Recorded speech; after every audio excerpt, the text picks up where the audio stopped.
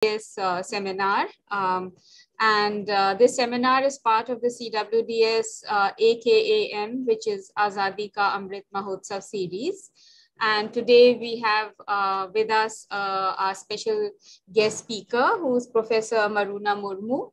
Professor Murmu, thank you very much for joining us. And thank you to all of you, of course, all the audience. We welcome Professor Murmu, and let me give a brief introduction to her. Professor Murmu is currently a professor of history at Jadavpur University. After her bachelor's degree from Presidency College in Calcutta, she received her MA and MPhil and PhD degrees from JNU, Jawaharlal Nehru University in New Delhi. Her monograph entitled Words of Her Own, Women Authors in 19th Century Bengal was published by OUP. She has written a number of articles on gender studies in colonial India and the caste question in Bengal in journals and edited books. Apart from anti-caste activism, she engages in issues concerning Adivasis and the environment. And today, the title of Professor Murmu's talk is Women Authors and the Bengal Renaissance. So Professor Murmu, it's over to you. Okay, thank you. Thank you so much. Thank you for inviting me. Your library, I visited the library of CWDS. It's very rich. So when I was doing my research work, I've been there. It's an honor to be here. So let me begin the talk.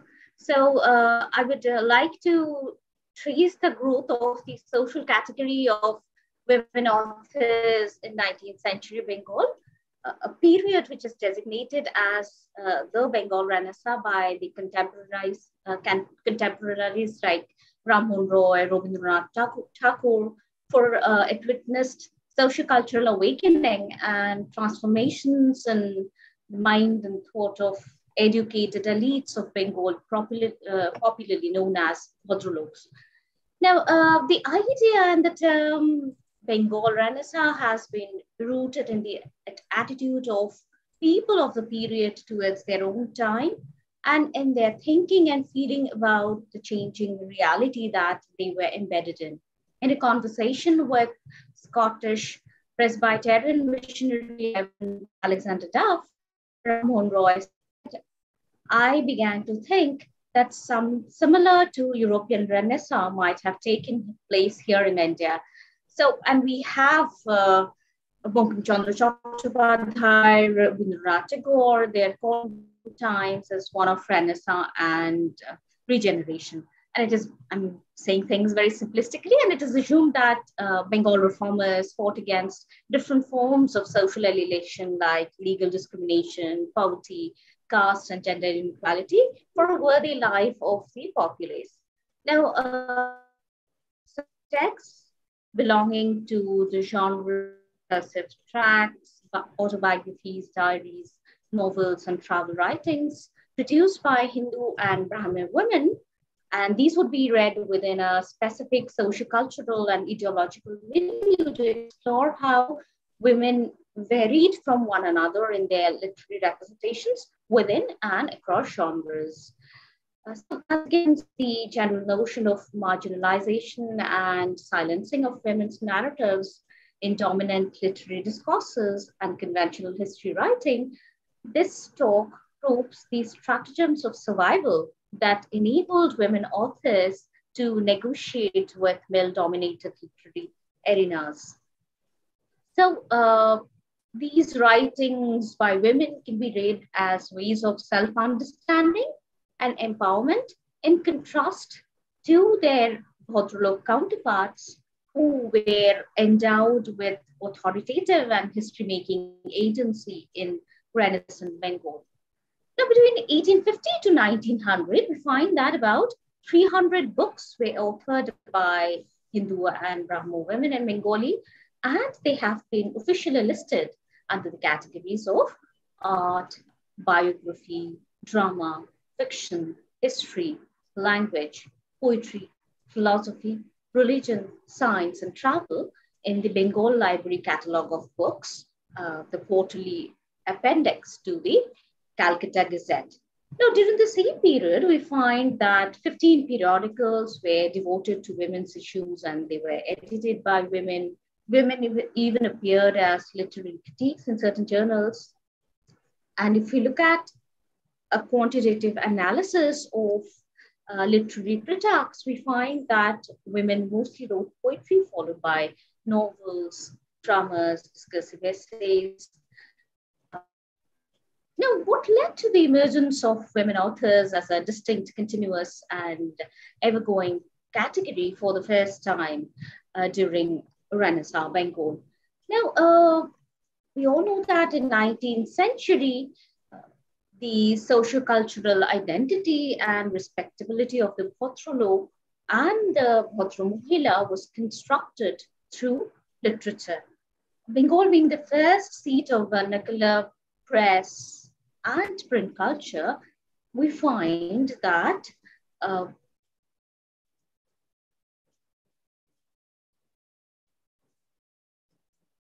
the press. Now, the authored by women, they ran something to between 1,000 to 2,000.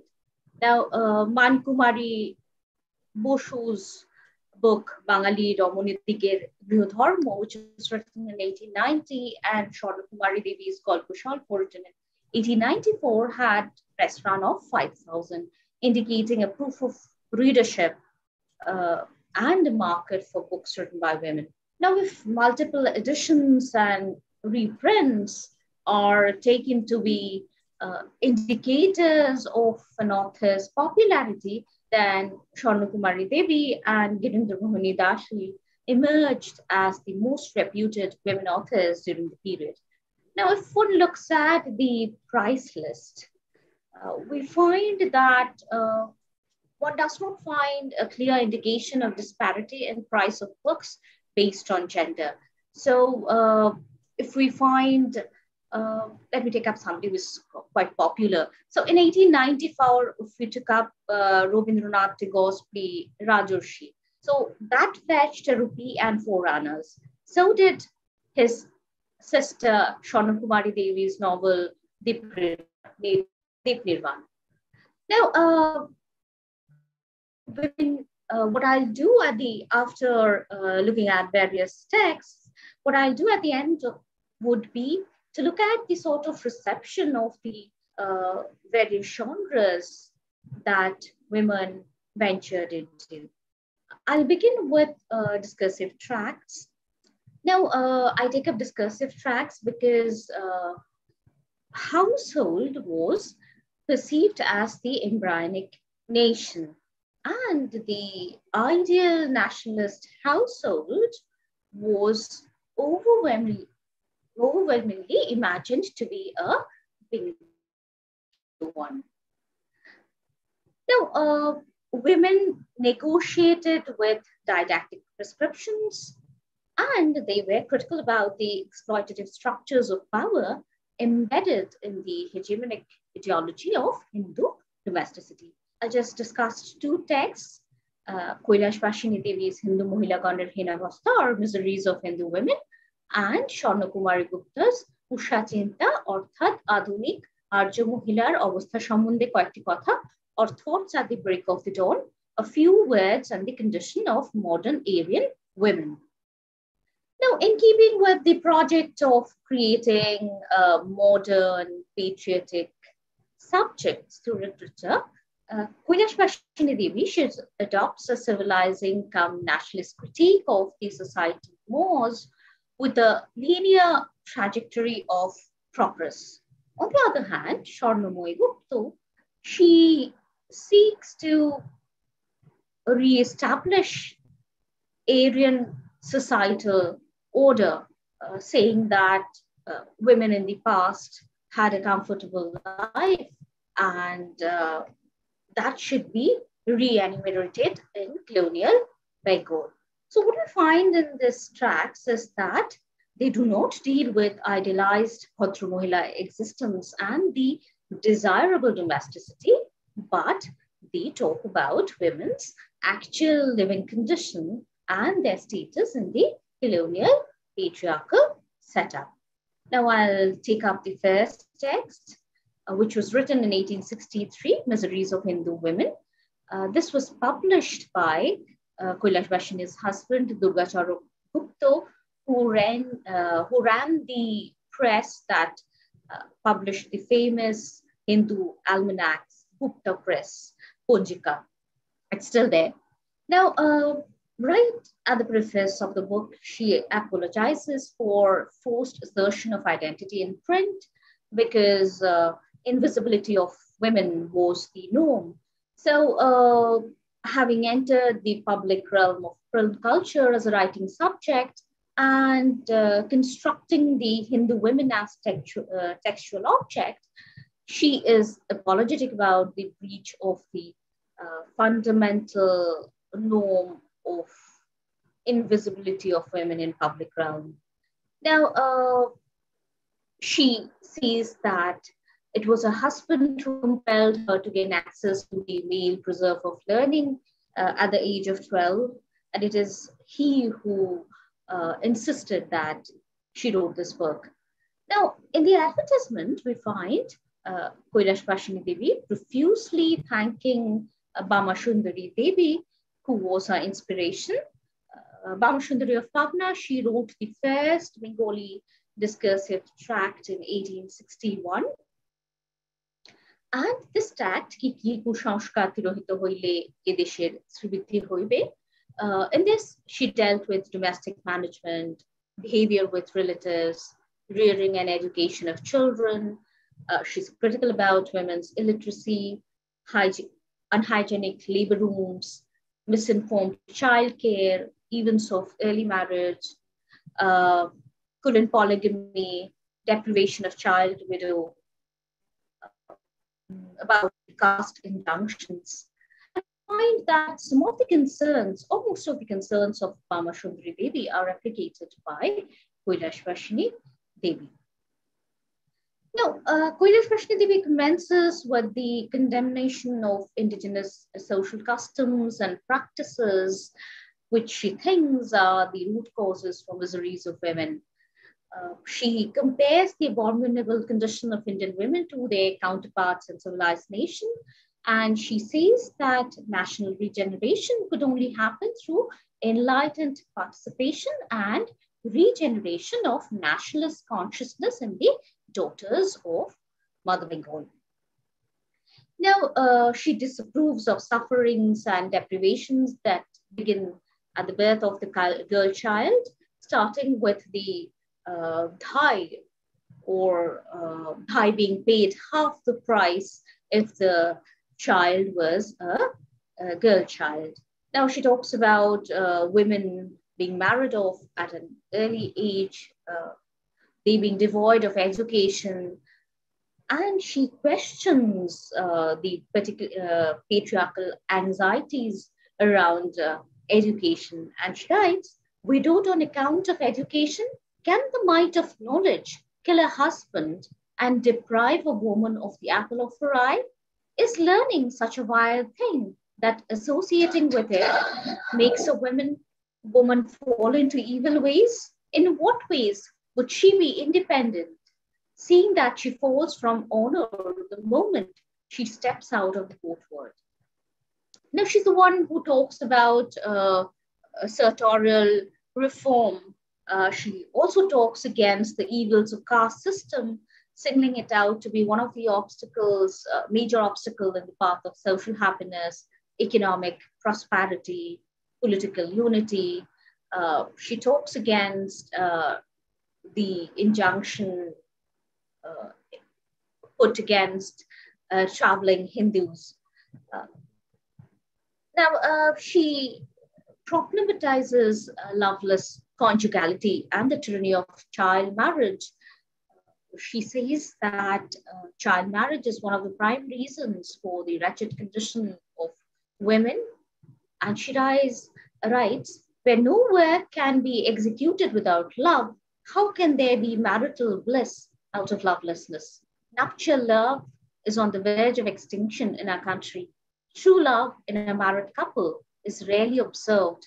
the partners are uncaring towards each other's sentiments and unwilling to voice their own desires, how can women be expected to be devotionally attached to their husbands then? She goes on to prescribe the age of marriage for boys to 20 and for girls 13 and 14, something which was argued much later in 1929 Sarda Act or Child Marriage Restraint Act. Now, Kailash Vashini deals at great length with the customs and moves of colonialism, enforced sexual repression of Pulin women. She also narrates unbearable sufferings of celibate widow and her vulnerability. And she blames the Hindu religion, saying, "Hail Hinduism! Thanks to you, and also to the glorious one that created you. It is the widow who knows what fruits this religion has borne. Oh God, uh, oh God alone knows where the grandness of this religion lies. Oh, you friends who think good of the country, be enterprising enough to come to the rescue of these women." We move on to the next text, which talks about Shastric injunctions. Uh, and Swarnamoy Gupta, she thinks that upliftment of women could only come through efforts by Hindu revivalists who would follow Shastric injunctions so that the Hindu society of the Aryan past could be rejuvenated. Now, like most revivalist nationalists like Bankim Chandra Chattopadhyay, she took up the responsibility of reworking indigenous history of retrieval of self-respect. Uh, Now, she did not desire a future designed according to a modernizing project, which would entail protective intervention of the colonial state. Uh, Progress and betterment to her meant initiative of indigenous patriarchy. No, she talks about absence of uh, canonized women, uh, of the Puranas, local legends, recorded history, myths in colonial Bengal. And in order to create the ideal Hindu man and Hindu woman, she transcends spatiotemporal and cultural boundaries. While she talks about ancient women like Gargi, Khona, Lilabuti, she goes on to talk about American women in general, about the ferocious goddess Bhavani, of the Kshatriya queens like Rani Durgaputi, Rani Kamalabhuti. She also talks about Hindu other Shaktis responsible for cosmic existence like Lakshmi and Saraswati. And talking about men, she talks about Kartobi Jajun, Damodagni, and historical figures as well as like Rana Pratap. And she says that unless uh, mothers contribute to the process of nation making, affecting the quality of future citizens, it will not be possible to ensure the regeneration of the nation. Now, she says that there is a revolution in the Hindu society, women, and she pleads that just as nationalists have revolted against indigo farmers, coolies in Assam, they ought to fight for the cause of subjugated women of the nation. With a strain of communal thinking, she ascribes the degraded condition of Hindu women to Muslim invasion, which she thinks required imposition of stricter rules of modesty. Nonetheless, she admonishes colonial men for continuing such rigorous surveillance when it was no longer necessary. Social customs pertaining to conjugality remains an area of major concern for Shonomohi. And she again says that when the daughter reaches the age of 10, she becomes such a burden to the considerate parents that they consign their daughter to seek a sick, maimed, infirm uh, being, and they are content with this ritual sacrifice. And once again, like Kailash Bashini, she says, "Hail Hindu society, hail Hindu religion. O Lord, you are praiseworthy too. Even after witnessing such barbarity, you do not refrain from offering food to the Hindus." Uh, she talks about the abominable custom of colonism. She says that just like women are expected to be patibratas, uh, there should be equal responsibility from the husband to make the marriage workable. Uh, and she goes on to say that the husband should be equally committed to make the household a blissful one. Now, let us move on to the, I'm hurrying through, let's to the next genre that I'm going to talk about. That's autobiography.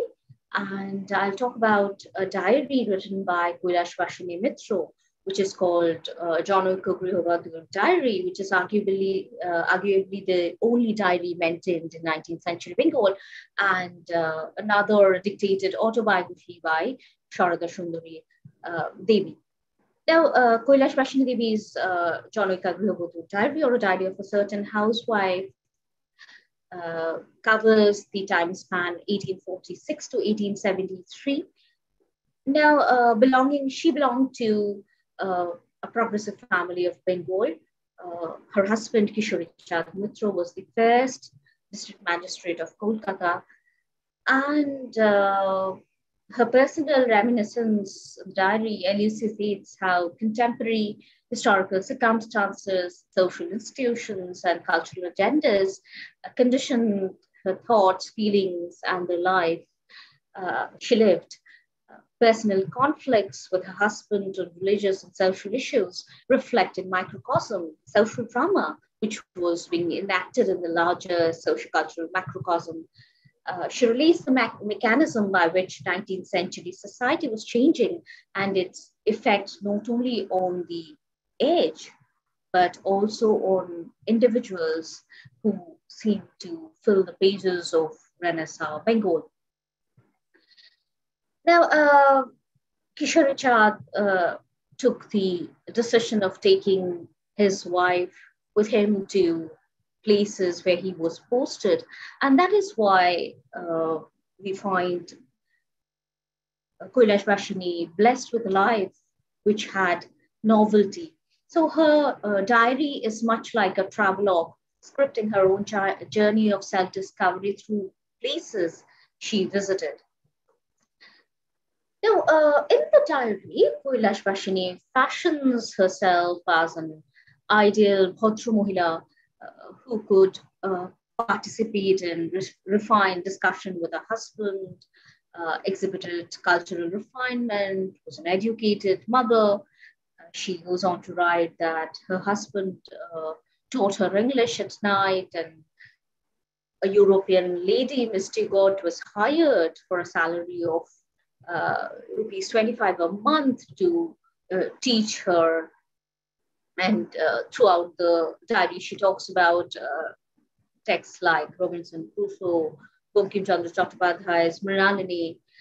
Now, one of the important themes in the diary is her evolving relationship with her husband, the sort of protection, security, and comfort that she found in her marriage with Kishori Chand Mitra, which was quite unusual in 19th century. And in the diary, we find candid expressions of mutual compassion and care.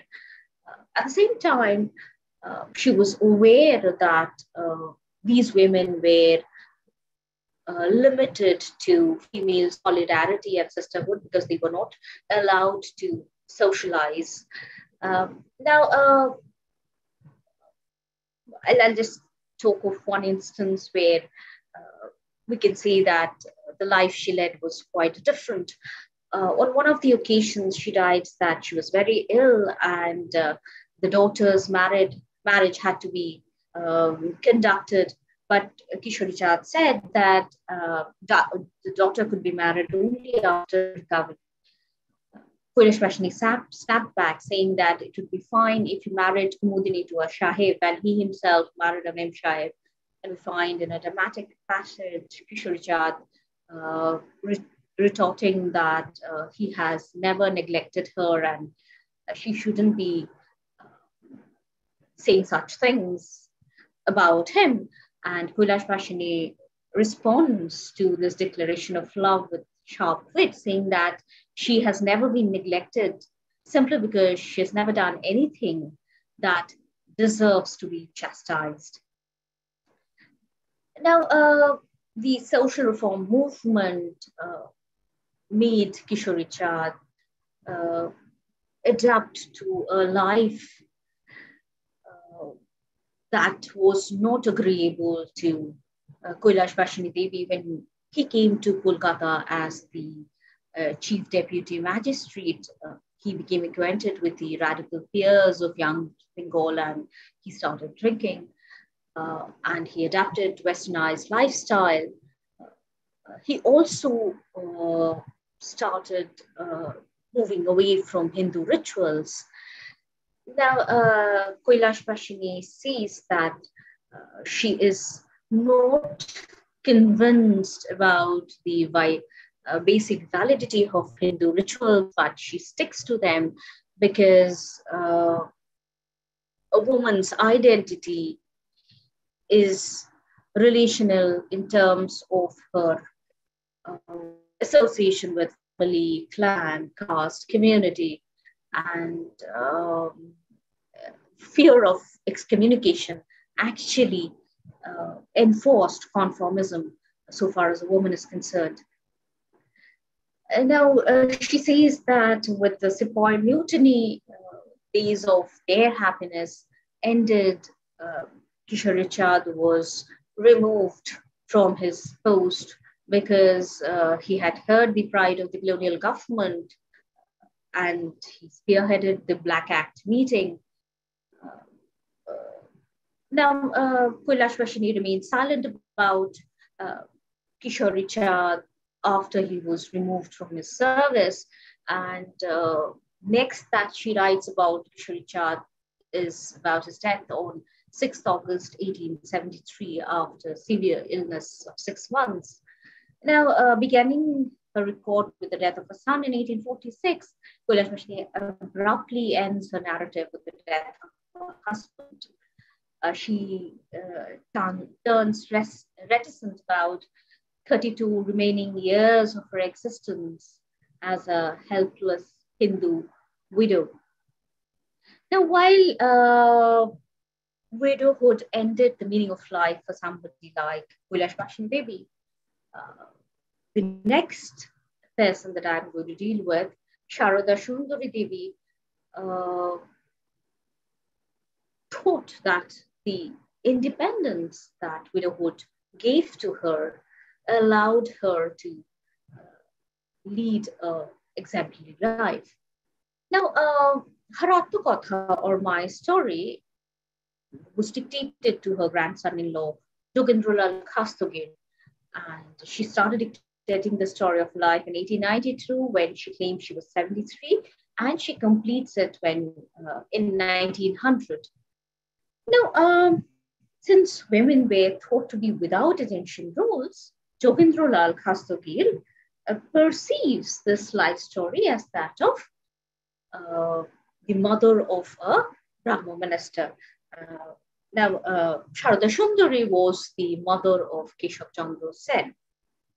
So, Jogendralal aims to present a public image of Keshav Chandra through the private words of his mother. Now, this is contrary to the narrative purpose that Sharada Chunduri chose herself. Uh, being the mother of Keshav Chandra was one of the many roles she played, and Keshav Chandra is not the pivot of her mother's self-imagining. Now, Jogendranath says that the life would have come out better had Sharada Sundari not abstained from recording many painful incidents. Uh, Now we should understand that truth and authenticity are cultural constructions, and feminine attributes like shame, modesty, fear of contempt from posterity restrained Sharada Sundari's tale to tell all. So, suffering in silence out of heartfulness for others, being construed as a virtue for women, we find that Sharada Sundari selectively remembers certain experiences and conveniently erases others. The fragmentary pattern of narration is worth mentioning. Uh, Between 22nd June 1892 to 17th November 1892, in the 9 sessions, she deals with her natal and marital life, her children, Lubin Chandra, Keshav Chandra, Krishna Bihari, her daughters, Brudeshwari, Kuleshwari, Chuni, Panna, uh, her widowhood, her pilgrimages to Ganga Sagar, Puri, Kashi, Prayag, Vrindavan, Mathura, Vindhyachal, the marriage of the 3 daughters, the loss of her husband, mother-in-law. Surprisingly, she resumes her narration after 7 years, 9 months on August 1900.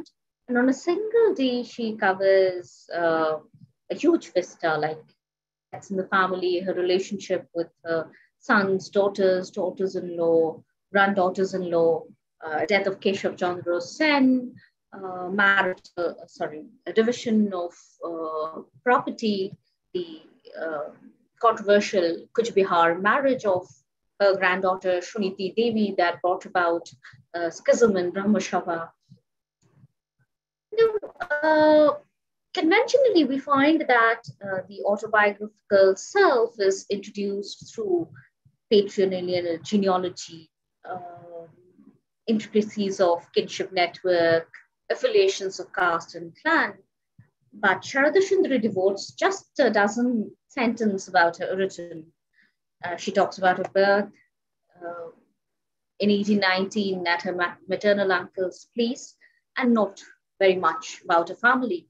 Now, there might be a number of reasons why she chose to begin writing about her life at the juncture of disruption, her married life.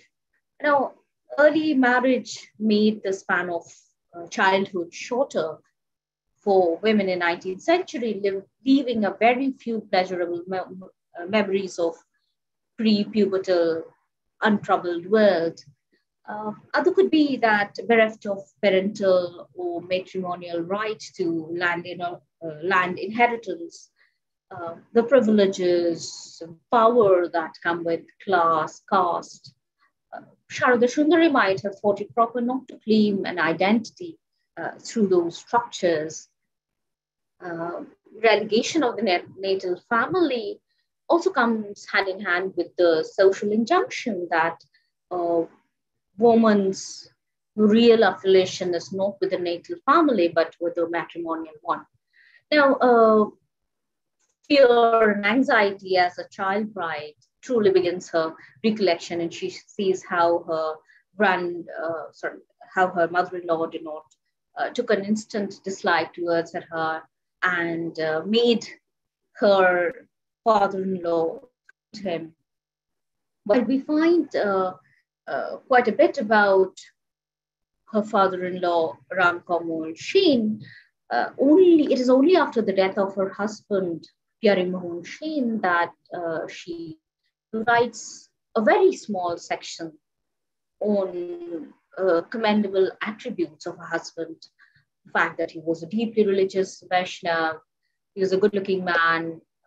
He was a man of few words. He was exceptionally charitable. That he got a gold medal in the examination from Hindu college. That he was good in English, Bengali, Sanskrit, Persian.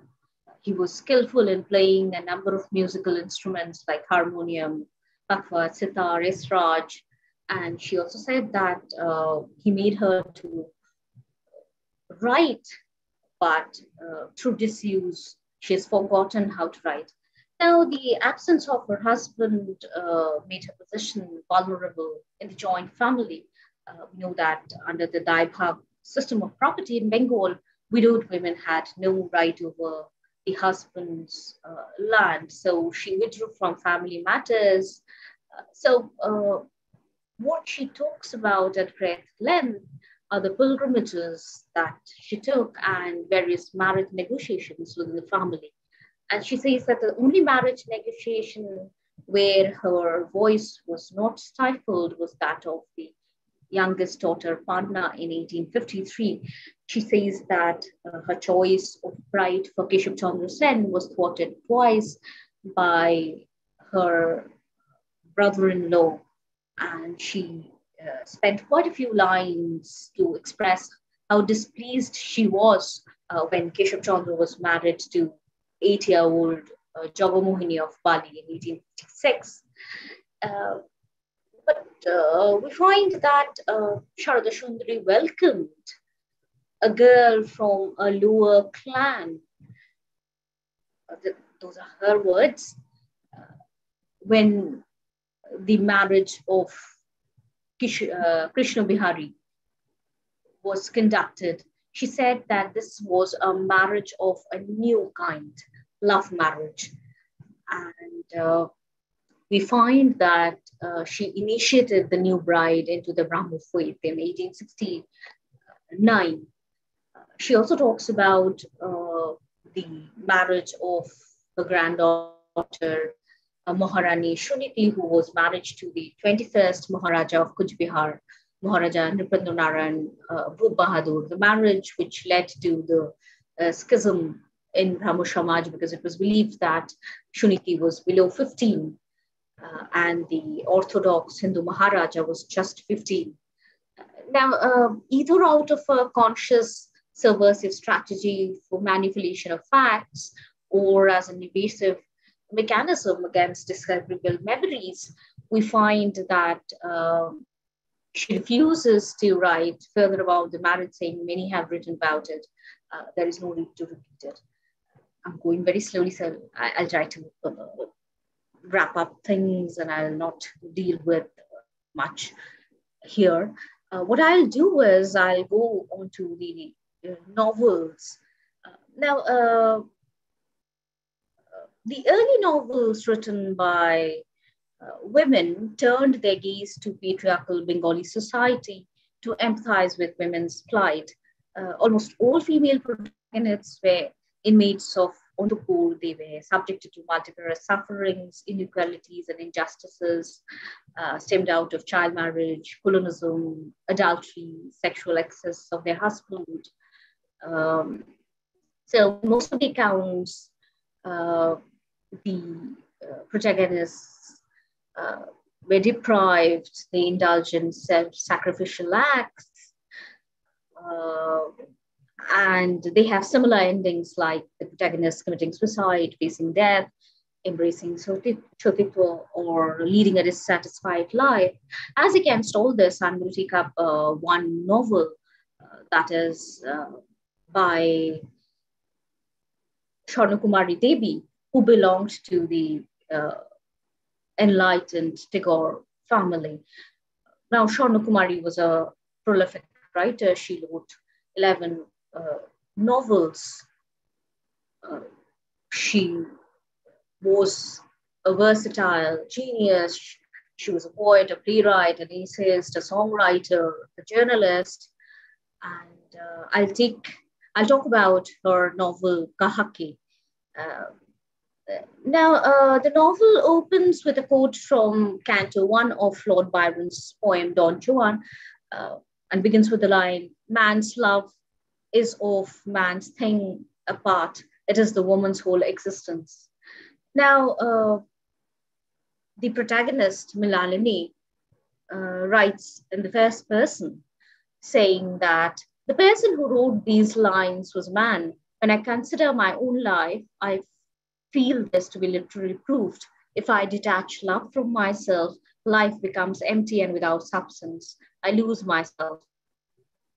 But as against the societal paradigm of the unique, once in a lifetime relationship of love, she confesses that she loved even before her marriage without the thought of getting married to that person. And then she says that she shifted from that person to another person. Uh, and now, only a daring female subject could spell out thus at a time when women were seen to constructed to be uh, epitomes of monogamous love.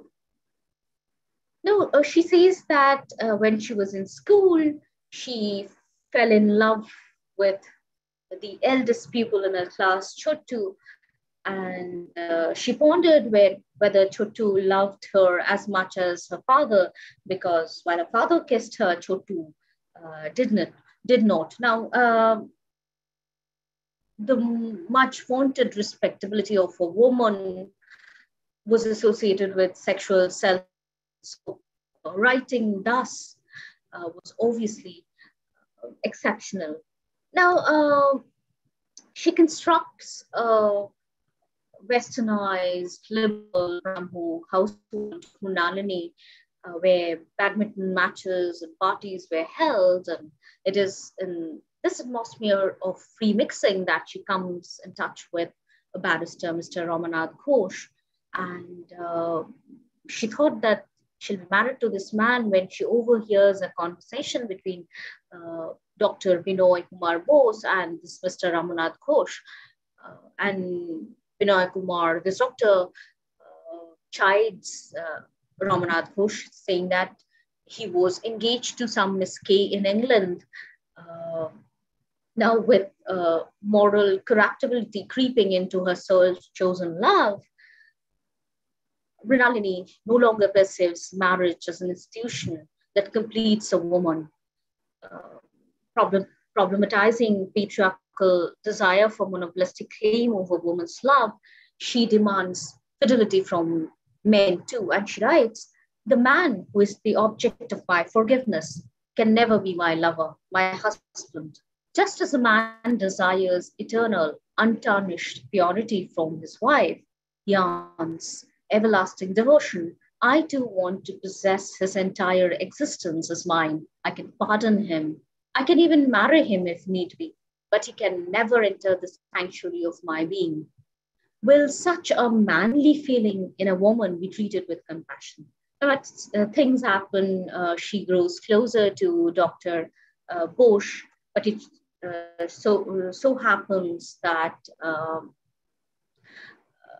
this Dr. Bose is his marriage is fixed to somebody else.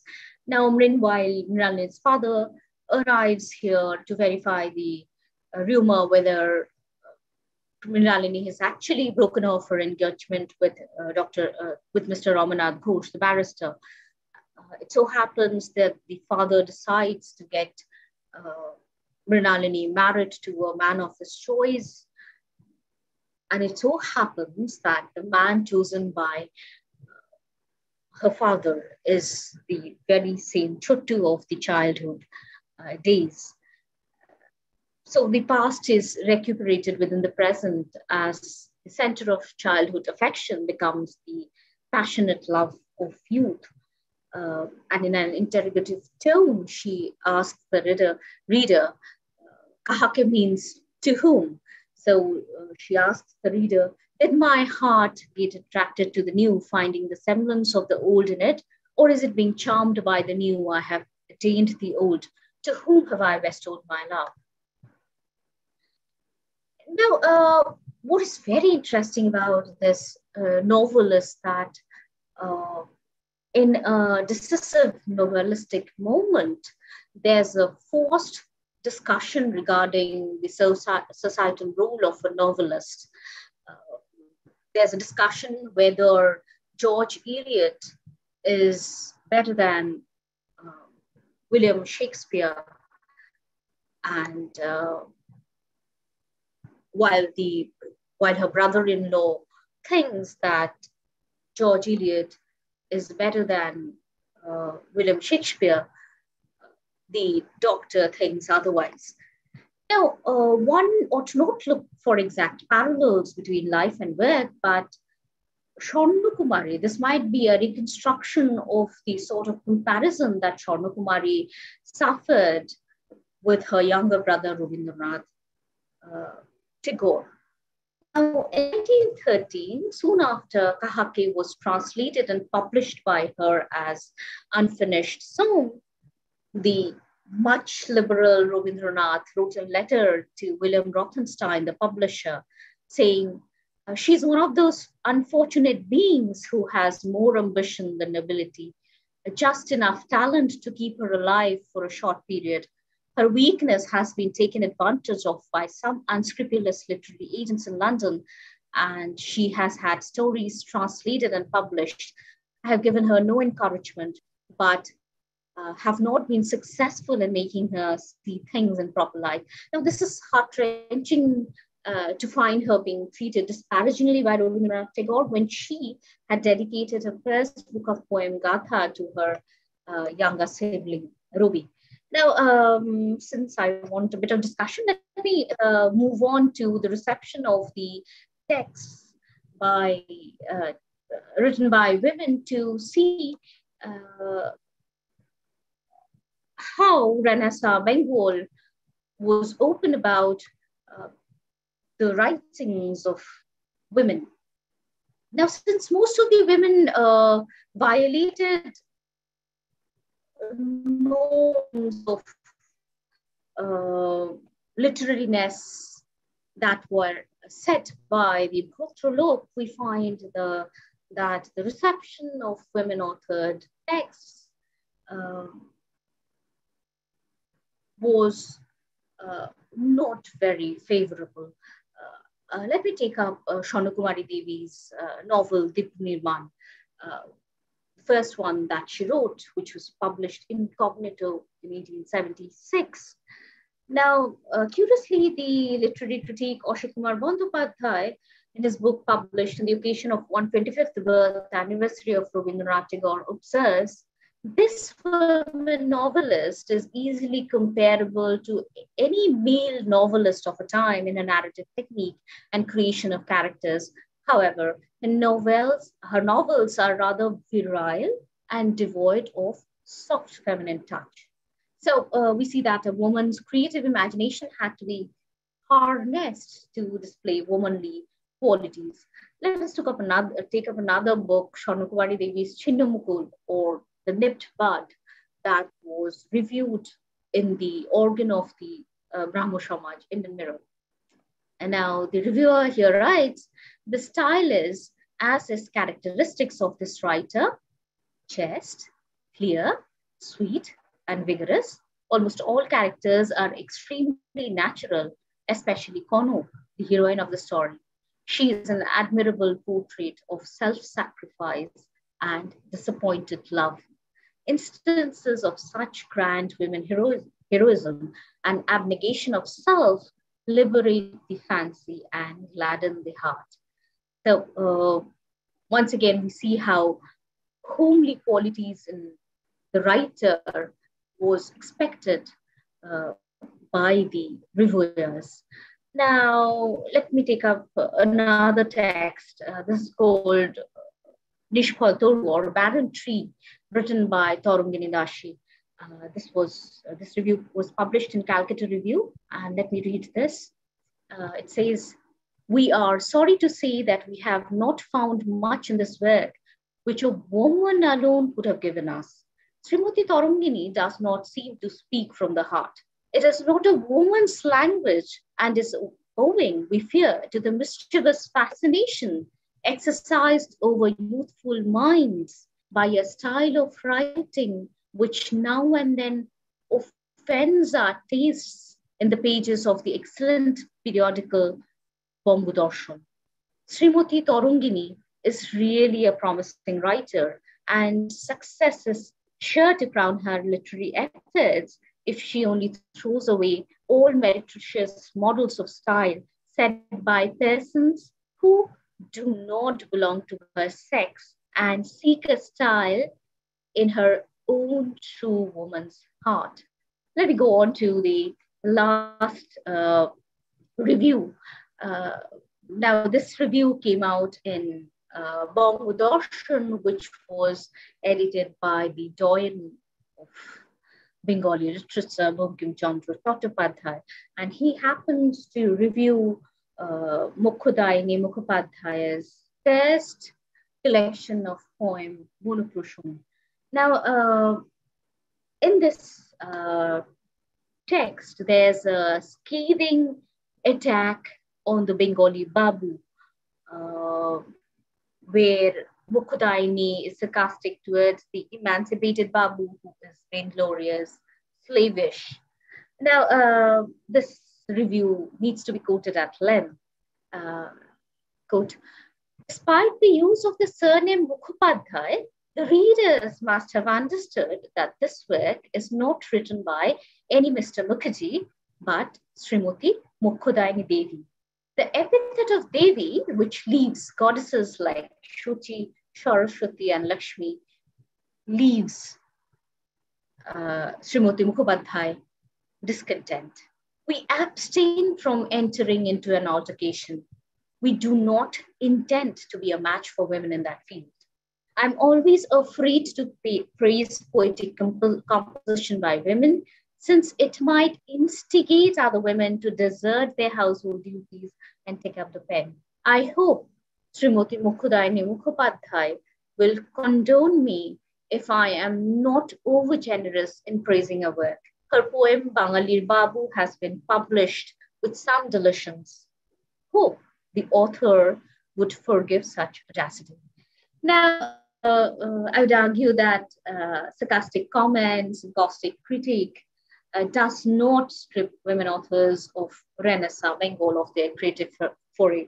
Whatever be their contemporary receptivity, it was their negotiation with discourses on literary worth, their redeployment of traditional values, and experimentation with possibilities that inspire us today to write this history of contestation.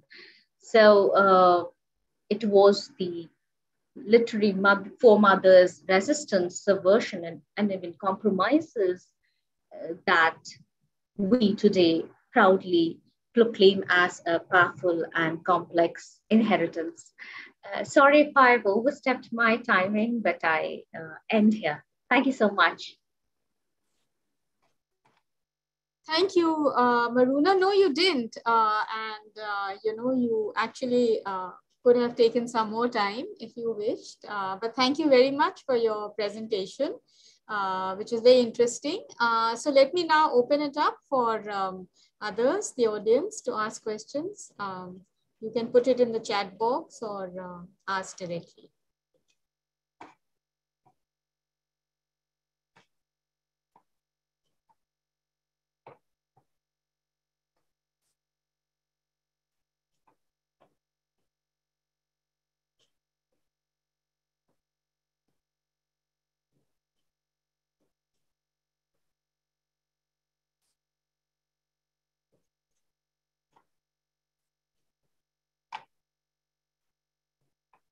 So while others are, thinking about it, Maroona, can I ask you a question? I just wanted to know, it's very interesting. Thank you for your presentation. Are you saying that the genres which you've talked about, although, they are contradictory in content because they contain both contestatory as well as, collaborative kind of, or, differential narratives. Would you say that, the genre which you talked about, and several of them, they kind of challenged the Bengali Bhadralok and kind of gave a feminist edge to the Bengal Renaissance, or is that too general a conclusion? Yeah, no, they did uphold certain, what would I say, patriarchal constructions regarding women's role in society, but one has to make a distinction between compliance and manipulative strategy. They felt that whatever little they were allowed to speak would be taken away if they were very radical in their pronouncement. But having been, as I said, they in the beginning of the text, they were very polite, saying that we do not worthless being, our observations are not perfect. But having said that, they went on to dismantle patriarchal constructions that talked about their own conditions, the pitiable condition that women were in through various genres, be they autobiographies, novels, or anything else. Even in travel writings, if you look at the travel writings, they compare the condition of women here in Bengal and that in other parts of India as well as in England, to say how pitiable the condition of women is in Bengal and how the women of Bengal have to awaken themselves if the Babus, the Bengali Bhadralok, do not come forward. So it's the daughters of Bengal who have to take charge. That's what some of them urge.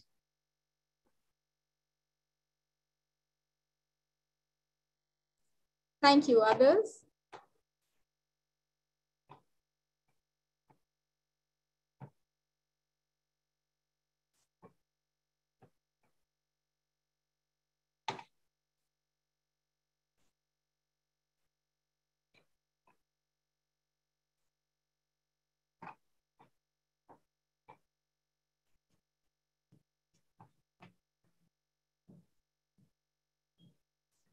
Okay, I'd like to ask another question, Maroona. I was quite struck by what Rabindranath Tagore, your little kind of story about that. Because, of course, one has read Tagore, but there's a different gendered edge to your story. So, what is a kind of inference one might have regarding that? Because surely he was not a misogynist, right? But at the same time, it's a kind of clear assertion of some patriarchal kind of authority. So just wanted to know what you think. Actually, there was a debate between Ramabai Ranade and Rabindranath Tagore about spheres of work. Like he believed that literature is not a field, a creative field does not belong to women. So they ought to concentrate at the home front. So there was a famous letter that was written and that was taken up by Sharna Kumari Devi, speaking on behalf of Ramabai Ranade. So Rabindranath somewhat maybe did not approve of creative ventures that women went into. Maybe he didn't think that women were intelligent enough to write, I believe. And his sister was quite a competition. I think he couldn't take it.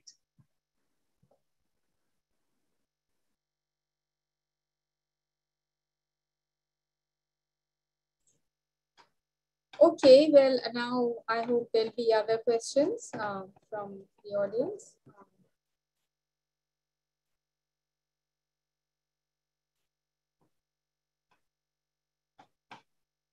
There's one in the chat box, Maroona. Can you please see it?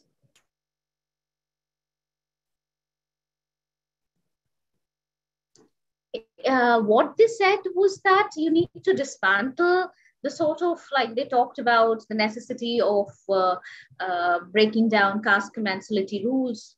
They said for the necessity of economic prosperity. They said that it's necessary that Hindu men are allowed to go abroad. The restriction on kala pani is broken down, and Hindu men are not made to expiate for their sin, quote unquote sin, if they cross the kala pani. Things like that. They were talking about intercaste marriages as well. They felt in order to bring about unity, to bring about national bondage, that is also necessary. So this is quite revolutionary for the times, because women speaking about such things. And we find women making fun of even religious preceptors who said that this is Sharada Sundari Devi. She was, while she's talking about pilgrimages, she said that one Vaishnav guru said that he's not going to eat with the maid uh, because they were in a hurry to leave for the next place. And he said he's not going to have his food if the maid joins them. And then when the women in the group decided to have their food and leave him behind, then he left his all the protestations that he had against eating with somebody of a lower caste. So they also make fun of uh, or the superficiality of the caste norms that were enforced on society.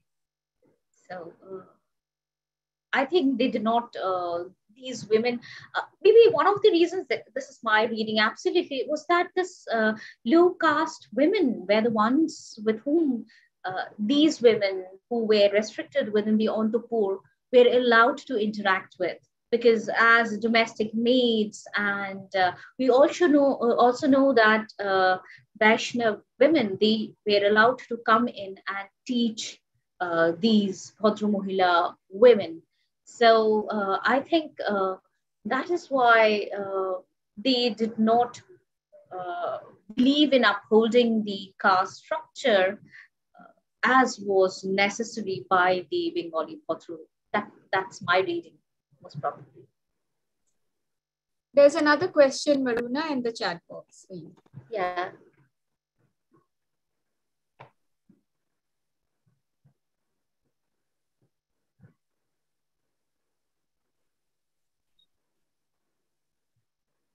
Can you please read it out? Because I'm having some problem. It's like... yes, of course, I can read it out. Yeah. How valuable are women's life writings, diaries as historical documents, since they are also enmeshed in class, caste structures of the time, exercise self-censorship, and are aware that the private writings are in the public domain once published? Yeah, I think that is a problem that plagues autobiography writing and diary, I think, because that might be common even in present times as well, as to how much we would like to write. And considering the fact that this 19th century and there are certain out of the Bhadra Mohila, certain cultural norms that wanted women to be invisible, I think the pressure not to say all was much. That is why we find that Sharada Sundari made her grandson-in-law promise that this dictated autobiography would not be published as long as she's alive.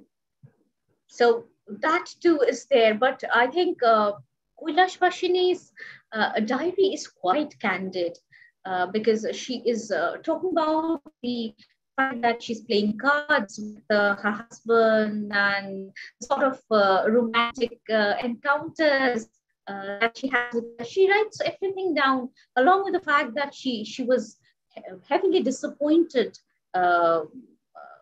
as Kishori Chand came to Calcutta and chose a life which was radical. So she is open with her disapproval as well as basking in companionate love. It comes quite clearly. About Sharada Sundari, that might be a bit of a problem because I think she was at times trying to protect Keshav Chandra, Keshav Chandra Sen, she did not indulge much on Keshav Chandra Sen, but little that she did, I think she wanted to prove that Keshav Chandra did not move away from the Brahmo faith, Vaishnava faith, and the Vaishnava Guru actually approved his uh, transition to Brahmo faith and things like that. So I think that is, but the fact that she was very critical about the marital home, about her mother-in-law, about her brother-in-law, the way he tried to take away all property and all, and how it was not a blissful marriage, and the fact that she whatever happiness she had came out of widowhood because she was allowed to go out of the household to visit various pilgrimage sites. So that's quite, I think, unusual. One can say that she actually lived all the what do I say, all the prescribed lives that a woman was allowed to live as a mother, as a daughter, and having realized how futile it is to live according to prescribed norms, she breaks the norm of silence and becomes critical of the household, because the household never ensured happiness to her, though marriage was supposed to lend just that to her.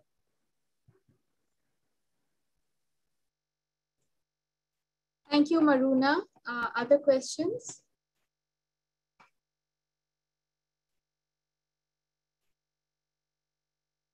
Okay, well, I don't see any. No, I do see one. That is not a question. It's a thank you from Meenakshi. So any more questions from the audience?